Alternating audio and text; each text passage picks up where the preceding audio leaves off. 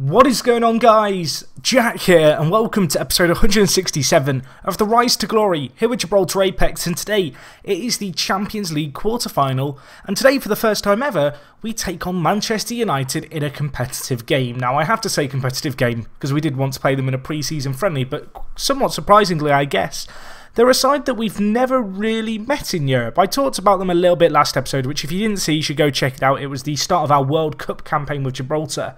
But kind of, I guess, when you look at their league history, it becomes a little bit more apparent perhaps why we haven't seen them so much. Really, over the last, well, 8 years really, they've been somewhat off the pace in the Premier League. Last year they did win the league and they are right at the top of the table again this year, so they are kind of an emerging power. But they are going to be a tricky team to beat, but certainly a team that I do think are beatable. So that's kind of going to be the aim for us today. In terms of our team, I think we're going to play a 4-2-3-1. I've been warned that their big player is Ibrahim Bar, this guy I believe, who's their right winger. He looks like a very good player, the Dutchman. I think he's a player who I might have had my eye on years ago when he was at Alkmaar, but he moved to Real Madrid and then since then he's moved on to Manchester United. You can see at United he really has torn the league apart, and hopefully, well, we can shut him down today. So anyway, let's get into this game. In terms of our team selection, it's going to be fairly standard. It's a 4-2-3-1. It's actually a formation which has had a little bit of a what's the word I'm looking for? Kind of a disappointing performance really this year for us. It's been a formation that we've had to change off quite frequently in Europe, but we're going to persevere with it. In terms of the team, well, we go a little bit young in goal. You guys know him by now. 33 years old. Veronese, of course, taking over him in league games. And Veronese very much has benefited from that first team experience. You can see he is developing the youngster. Only 19 years old, so some room for him to grow. Looking at the rest of our team, at left back we've of course got the right-footed Belgium Cabasele, a very good left back for us, has been for some time now, and really it's good to see that in our team we've not got too many injuries. It is our strongest 11. At right back of course we have Gaiganov, the Ukrainian. He's had a haircut, it's shorter now. I don't know if I like it. He's only 28, still plenty of years left ahead of him. Of course his physical's still very, very good. He's still a very, very good fullback all in all as well, the 28-year-old. Anyway, at centre-back in this game, we of course go with Ramadan Mustafa, the man himself, the man mountain, the towering centre-back. 114 caps now for Egypt. He's still only 28, got plenty of years left ahead of him. And alongside him in the kind of defence, we have Jorge Assad, the Argentine, who of course came in a few years ago now. Great personality, being a model professional. And he came in for £38 million, and he's definitely kind of lived up to that fee. That was a very big fee to pay for a centre-back, but he's been indispensable in our team, if I'm honest. Anyway, looking at our midfield, in the defensive midfielder role we go with Gilvan, the Brazilian, a very good player, perhaps known more for his ability to go forward, but this is a position he has filled in frequently for us. Unfortunately, Thiago is out injured at the moment, so can't slot into that more defensive midfielder role in our team. Anyway, alongside him we go with Wolski, the Polish playmaker, a very good player, a player who, when he came in, I had a lot of hype about him. I thought he was going to be a really big difference maker. He joined us from CSKA Moscow. In truth, he's been a little tad perhaps disappointing in terms of how he's contributed. That said, continentally, a 7.45 average rating for him is nothing to be scoffed at. He's not been a game changer for us, but at 25, he's still kind of developing a little bit, and he's still a very valuable player in our first team, and he frequently plays, and he frequently, makes a difference for us. Anyway, if we move into the attacking midfielder role, we go with Sebastian Gerrard playing the centre attacking mid role, the core of our team. Such a good player, a world-class player, one of the best players in the world, and at 23, he's got a decade ahead of him to really tear apart the league. Look at him, he's so good. Hopefully he continues to be good for us today. He's got 44 goals and 17 assists in 30 games in all competitions. Anyway, out on the left we go with the newly 34-year-old, or in fact 33-year-old Paul Smith. It was his birthday yesterday. We got the cake out. I mentioned that last episode. It was a beautiful affair. Hopefully he can continue to do work for us. Of course, a valuable, experienced winger in our side, club captain as well. Hopefully he can, just do what he does. Junior is back from injury, a player who was missing for our previous Champions League knockout stage games. Very excited to have him back, of course, only 25 years old, still got a long time ahead of him. Not the paciest winger in the world in terms of his acceleration, only being 12, but a very gifted player, of course, can slot in the midfield as well, in the middle, which is kind of useful to have. And up top for today's game, we go with the man, the myth, the legend, it's Mosca. What a player he is. On the bench, we've got options. We've got Rildo, we've got Duz, Magny, Bouchard, Graffite, Skeffington, Horst. It's a strong team, it's a strong bench, but this is going to be a tough game. United a big team in England, a big team in Europe, despite their recent slumber. They've kind of woken up from that recently, and although we are the favourites, we know that really we have to set the tone here in this home game. You know, we're at home, opening game. Let's really state our intentions in this first leg. Let's keep firm at the back if we can. At least come away with a goal lead, really. But if we could, wrap things up or at least make things a little bit more comfortable in this leg, that'd be absolutely fantastic for us. It's worth noting United are playing a 4-4-2, so I kind of feel like our 4-2-3-1 could play quite nicely against their shape, of course.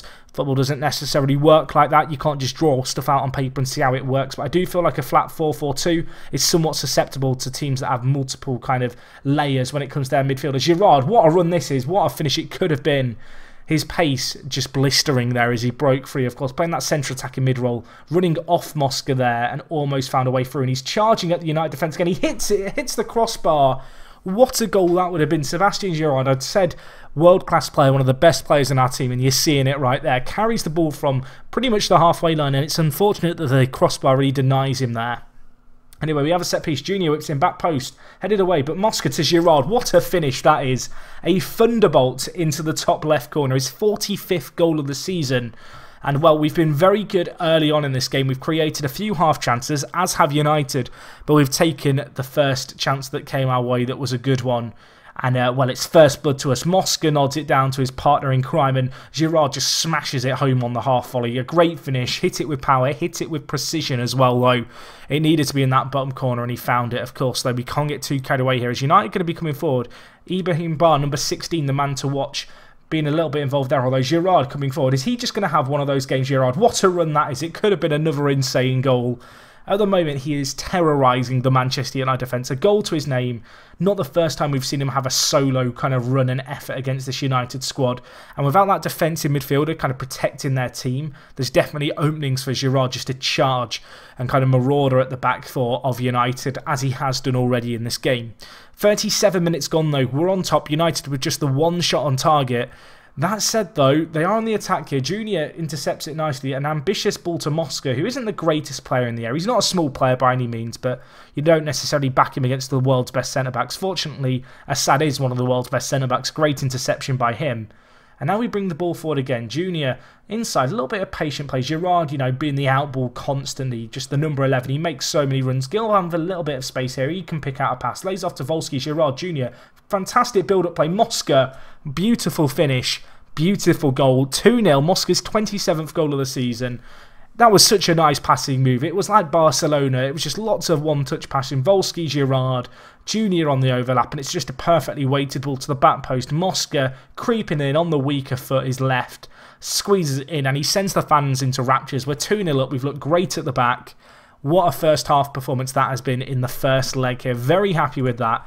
Of course, a win here would see us go to the Champions League semi-final, which is the board minimum expectation for this year. Of course, last 2 seasons, we've reached the final. We've gone crashing out at heartbreaking stages. This is the year where I'm hoping we're going to kick it on and do it one step further. To reach 3 finals in a row would be an incredible achievement, because that is no mean feat in itself. But we want to go all the way if we're going to get to a final. And well, with performances like this one, it's hard to doubt our team, at least reaching the semi-finals at this point. I'm going to make a change. Paul Smith, not having the greatest game, 6.5 rating for him. Let's bring in Magni, the Italian international, who of course joined us at the start of the season. He's a fine backup there. Elsewhere on the team, we look fairly good. I'm somewhat tempted to bring in Graffite, actually, for Gaiganov. Gaiganov, not the greatest game. We'll move Kabasele to right back. Of course, he's right-footed as well, so that kind of helps him out. And Gaiganov has struggled a little bit. And I feel like Graffite, who got 2 assists in the win against Schalke in the previous round of this competition, deserves a run-out for the last 20 minutes to maybe have a little bit of an impact going forward. Of course, we need to remain good at the back. Mustafa, nice header there. Although United maybe with a chance here. Borak clean through, and he does squeeze it in. It's 2-1. It's the second shot on target for the entire game for United. Their kind of third half chance of the game. It was a big ball through by Holt. Borak just kind of runs through, and unfortunately Young's positioning somewhat questionable. Got to save that, really. And it's a nice little finish in the end for the United side, and it gets them what could prove to be a crucial away goal, which is something that we definitely have to keep tabs on. Giroud's picked up a booking, but he is on an 8.5 rating, so I feel like we just have to keep him on. A sad big win then tries to get it to Giroud, doesn't quite find its way through. United perhaps on the attack now. Matteo on the right whips it in. It's offside. We have been a little bit fortunate there. I think it's fair to say that the linesman has come to the rescue and disallowed that goal. United almost with an equaliser there. Gilvan has struggled. Let's bring in Joe Bouchard. A little bit of experience in that defensive midfielder role just to kill off the game if we can. Just 2 minutes left now. And, well, 2-1, it could have been better. We set a tone very early on for a big performance. It's not quite materialised. Well, there might still be a chance. Giroud, Cabasele whips it in. It's not going to be. 2-1, though, we get a win. And that is a big thing in itself. We look very good. We look like the better team. Perhaps on another day we take a few more of our opportunities. Unfortunately, today we didn't quite do that. And well, 2-1, perhaps a fair reflection of the overall result. United came into the game towards the end. But it's still a very, very good victory for ourselves against the, well, the Premier League champions here. Anyway, the next game is going to be in about a week's time. We'll go forward to that. You can see here Real Madrid v Atletico in the other quarter-final going on the same day as us. The other quarter-finalists are AC Milan, Valencia, Bayern Munich and Monaco. So actually a few more unusual teams perhaps than normal. United, Real Madrid and perhaps Bayern Munich, the three big teams left in the competition at this point. So if we can, you know, knock out United here, maybe get a kind of draw, maybe Bayern or Real Madrid crash out, I'd really fancy our chances this year. Anyway, guys, we're going to go forward. Let's get into the second leg, and hopefully we can continue on from where we left off this game. Okay, guys, so we are back for the second leg here against United, and to be honest, as much as I'm happy with a 2-1 result, I don't know if that's going to be enough. I feel like Manchester United going to Old Trafford, it's never easy, like in any football manager at any point. It always feels like a fortress. It's going to be a really tough game for us. You can see in this save specifically, it's been expanded to hold 107,000 people. It is very much a fortress. But we're going to see what we can do against United here. Obviously, 2-1 result after the first leg. A great platform to build off. Let's see if we can actually build off it. In terms of the teams going through in the other set of quarterfinals, AC Milan and Bayern Munich making it through to the semis. Either way, in terms of how we want to approach this game, I'm actually going to be dropping Mosca for this game, which might seem somewhat controversial, but he did pick up a little bit of a knock in that last game. He bruised his shins. He's not 100% fit. And to be honest, Duz has been very, very good for us in continental football. He's got 4 goals and 4 assists in 6 appearances, including 2 off the bench. And I feel like in this kind of game, it might be worth playing Duz ahead of Mosca, because Mosca isn't quite 100% fit. Mosca can come on and have a really big impact. Obviously, he has that incredible pace of his. And I feel like that is something that we can very much utilise if we do need a goal, if we do want to add a little bit of a threat in the final third. Anyway, in terms of the team, same team pretty much, all in all. I do have the option to bring Thiago back, but he is lacking some match fitness. I am, however, I'm going to put him on the bench ahead of Skeffington, so we will have 2 options at centre mid. If he was match fit, he probably would come in for Gilvan, if I'm honest, but just the way things have panned out, that isn't the case here. The other option I could do, if thinking about it, would be to play something like Junior, and that doesn't really work. I was going to suggest you could play Junior at defensive midfielder, Gilvan at centre attacking mid, Duz out on the right, but it kind of feels like you're sacrificing a little bit too much there. I will say one thing I really like about our squad is how flexible it is in that regard. There are a lot of players in the final third that can kind of play a few different positions, so it does allow for a degree of flexibility. But no, we're going to go with largely the same team. I am going to drop Mosca. We'll see how we get on. United, the favourites at home. We'll see how we get on. Apparently we should be able to build on our 1-goal lead from the previous game. We have a good side, and I agree with you, pundits. I think this is a game that we very much should be striving to win. I feel like it would be a pretty disappointing way to crash out if we were to lose here. But at the same time, I'm going to be taking this seriously. If it had been 2-0, I might have been a little bit more relaxed. But that late goal we did concede against United kind of adds a whole new layer of kind of complexity, I guess, to this game in a lot of ways. So we're going to have our work cut out. It's going to be tricky, but I'm hoping we can really build off what we did before, show a similar level of performance. And I feel like if we were to perform to the same standards we did last game, we'll run out comfortable leaders in this game. Anyway, let's see how we get on. Paul Smith did have a disappointing game last time out, so the number 10 out on the left-hand side, of course, team captain. A bit like Ryan Giggs in some ways. I'm hoping that he is going to have a positive impact for us today as well. United bring the ball for Borak to Prieto, and early on, United score. They lay out the groundwork here for us to do. 4 minutes gone. It's 2-2 on aggregate. United would be going through on away goals, and well, I mean, I would have wanted any start but this, really. Borak with the ball in. Prieto on the volley absolutely lashes it. The keeper has no chance there. One of the defenders really needs to be challenging, I guess, that initial ball in, and someone needs to be challenging Prieto for the actual finish. Unfortunately, we did neither. That said, Doos bringing the ball forward. Can we bite back immediately? Ball to the back post. Of course we can. Paul Smith. He's 33 years old. It's his 10th goal of the season. Doos, who we've brought into the squad with a really intelligent cross here. The lone forward. He holds up the ball a little bit, waits for a few men in the box, but he only has the one to pick out, and it's an inch-perfect cross.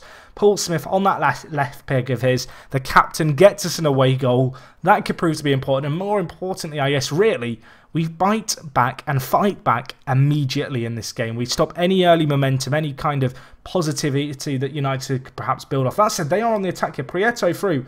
Jorge Assad, it's a bad tackle. Please don't be getting sent off. He could be gone. He was last man. FM is sometimes a little bit forgiving in this regard. It is a yellow. Of course, in real-world football, that kind of scenario in the Premier League certainly would be a yellow card instead of a red card now, with it being in the box. Can Young do a save? He can't. Prieto scores his second. He makes it 2-1. And, well, it seems like this could be a night with plenty of goals. There has been 3 shots in this game in the first 15 minutes, one of which was this penalty here that was absolutely hammered home. But 3 shots, 3 goals. It's a game for the neutral, certainly, and, well, it lays now at 3-3. We do know, though, that a goal for us here leaves United needing 2 because of the away goal rule. You know, if we can get a goal, that applies pressure to United. That said, we are going to have to do a bit of defending here, as it is Manchester United on the attack here. Baldock through. Young with a nice save. Kabasele manages to scramble it away from Bar, the key man for United, that number 16. And, yeah, as I said, it's 3-3 right now. But we are very much aware of the fact that an away goal for us puts us in a very, very good position, really. That said, it's not going to be easy. Looking at the stats, United edging possession, but only by a very minuscule amount. The shots as well, very even. It's been a tight game so far in this match. And, well, it looks like at half-time, it's going to be 3-3 here, of course. If the game was to stay as it is now, we would be going to extra time. I'm going to tell the players I'm far from pleased. I want them to get fired up. I want a bit of passion in our team. I want to light a fire in our players' hearts. And looking at it here, we need a performance of heart. Jorge Assad, of course, gave away that penalty. Elsewhere in the team, Volsky's had a good game. Gilvan and Junior not been great for us today. As the game progresses, it might be somewhat in our interest to move Doos out in the right midfielder role and bring Mosca on down the middle. That might be something we do if Junior doesn't step up his performance. I feel like to criticise Assad too much for his average rating would be harsh, considering the penalty really tanks it down. But we will keep an eye on how that perhaps develops as this game goes on. Of course, on a yellow card, he is going to have to be a little bit careful for us, but he is a pretty indispensable player for us in our team, and I feel like any player I would bring on to replace Jorge Assad just wouldn't be able to do the defensive duties to the same standard. Either way, we are on the attack here. Gaigulov tries to get the ball in. Kone collects it. Now Borak going to look for Prieto, who is on the hat-trick. He's through. Can he get the finish away? He can't. The angle was always against him. It was some nice defending, actually. The positioning of our defender there was very, very good to force him wide. And, well, there was no end product, was there, for Manchester United. So at the moment, it remains 3-3. 2-1 in the first leg to the home side. 2-1, of course, to United in this leg at home. Extra time could very much be on the cards here, and I would not like that one little bit. Junior is still struggling a little bit. We might have a chance here, though. Doos good in the air, but gets outmuscled by Kone. But we do get the second ball here. Now with Junior out wide on the right. Gaiganov perhaps looking for the overlap. Early ball in by Junior. Doos with an effort. It ricocheted off the defender, and Bentley gets it away. A really good opportunity for us there. Unfortunately, blocked away by some nice positioning by the United defence. I'm going to make some changes. Some of our players are struggling a little bit for fitness. I'm looking mostly at Mustafa. I'm going to move Doos out onto the right-hand side, and we're going to bring on Mosca. I kind of want to bring in Magany, but I can't afford to at this stage. Gilvan is on a booking. I'm going to bring on Thiago just for a little bit more, perhaps, defensive solidity there, because we do need to make sure we're strong in the tackle. And I feel like that defensive midfielder role is kind of a position where sometimes you do just have to commit kind of a yellow card foul. Volsky has picked up a twisted knee, so we're going to be forced to take him off. Joe Bouchard coming on, an old player as well, much like Paul Smith. And, well, he is going to come on for extra time here. I'm going to tell the players I'm happy with how things are going, but I'm going to tell them they've been unlucky so far. I've got them fired up at half-time. They've reacted well to that. Now in this second half, well, in this extra time rather, I want to see us kind of kick on that little bit more. So, of course, I believe away goals, they go out the window at this point. They are not a factor. It's about trying to win the game if we can. If not, this game would, of course, go to penalties, which I don't really want to see. Gerrard, back post. Mustafa, what a header that was. The towering Egyptian, a player who's been criticised by some of the fans in recent years, may well have just got us a very important goal. Sebastian Gerrard with the ball, and it's an interesting trajectory on that cross. And Mustafa just leaps like a madman. Well, he does have 20 jumping and he's like 6'7". It's a good header. That said, United on the attack. Asamoah whips it in. Prieto going to be looking for that hat-trick. Bednar, edge of the box. It's gone in. I think it might be an own goal off Young. It's hit the crossbar. It looked like it might have hit Ludwig on the back, and United fight back immediately. What happened here? Holt hits it down. Bednar comes marching onto it. It hits the crossbar. It hits Young. It was probably already going in. It's unfortunate either way. And, well, United fight back immediately in this game. 4-4.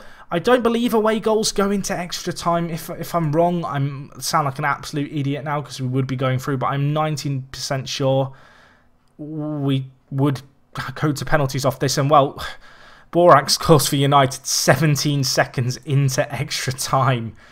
It's not really what we wanted, is it? Let's switch to the narrower system and let's push on just that little bit more. I think that's what we've got to do here.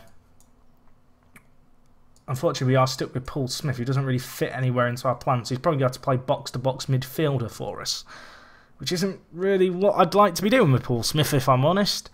But, well, beggars can't be choosers, can they?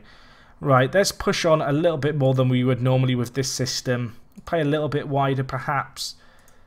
But no, we've got to go more attacking. We've got to try and make something happen. United 5-4 up in aggregate. And as I said, seconds into this second half of extra time, they score. It was easy for them in the end. Who was it with the finish? It was Borak, who was set up by Prieto, who got 2 goals himself earlier on in this game. We have something to do now. We have a challenge ahead of us. This has been a long slog, this Champions League game. And it could end here. There is 12 minutes left of this game, and it's United on the attack again here. Bulldog, Alonso tries to thread through Borak, who is through, and he scores again. That's probably game over. It's 6-4. We need 2 goals, and you'd have to say, based off of what we've seen so far in this kind of second half, I don't know where the goals are going to come from. Unfortunately for us, I just don't know where they're going to come from. We've got to bring on Gerrard at this point. We're going to play him as a complete forward on attack with Duz as a target man. I'm going to move Smith in behind and play kind of a slightly weird isometric shape. I feel like that's kind of what we have to do at this point, just to try and get players in their best positions. We need 2 goals. It's going to be a challenge. We've kind of collapsed in this second half here. We've conceded 3. Obviously, committing men forward as we are now is going to leave ourselves open. And United on the attack again here. Borak to Prieto. It's a great save by Young. You'd have to say, looking at this game, United have had 1 clear-cut chance and 5 half chances. They've scored 5. I can't work out if they've been incredibly clinical or we've been really sloppy defensively. We've probably been outmatched this game. And it's disappointing, actually, because, well, with minutes left here, we're going to crash out of Europe in the quarterfinals for the first time in, I think, 3 or 4 years, which is disappointing in some ways. But we've been, I don't know, I want to say we've been beaten by the better team. It feels like extra time kind of got the better of us. A few of our players really struggling for fitness by the end of the game. We crash out to United. It was always going to be tough going to Old Trafford with just the 1-goal lead. I feel like conceding that goal late on in the first leg was perhaps our undoing. And unfortunately for us, a double kind of whammy late on in the second half of extra time, very early on, has kind of knocked the stuffing out of our team. And I guess the injury to Volsky kind of didn't help things. It kind of forced me to use the last sub, which I didn't really want to use, because the Atletico going through as well. But all in all, it kind of feels like our European campaign comes to a premature end. Volsky out for 2 weeks. We get £4 million, but it's not been good enough. 102,000 fans turned up for that game. I guess most of them were United fans who are going to be happy with that end result. Either way, guys, next episode will be our end of season review, I guess, or our international kind of fixtures. I'm not sure which comes first. I'll have to check. In terms of where we're going from here, obviously, we've still got lots of good players developing. I still want to win the Champions League. Don't think I sound downhearted. I might sound downhearted. I really want to win a Champions League. Our team is very much developing. I feel like we were a tad unlucky in the game today. All in all, though, we've got £81 million to reinvest this summer, about £270,000 in wage budget as well, so we can tinker with that here and there. All in all, though, it's a very good situation we're in right now at the club. I'm kind of excited to see how we get on going forward. It's a good time to be at the Apex. We've got a lot of emerging young players who have played a lot of first-team football. Of course, we'll have more on them next episode in the end-of-season review. And yeah, thank you for your ongoing support on this series. Hopefully you have enjoyed. If you have, smash the like button. It is massively, massively appreciated. And other than that, guys, it is me, Jack, and I will talk to you guys in a bit. I'm out.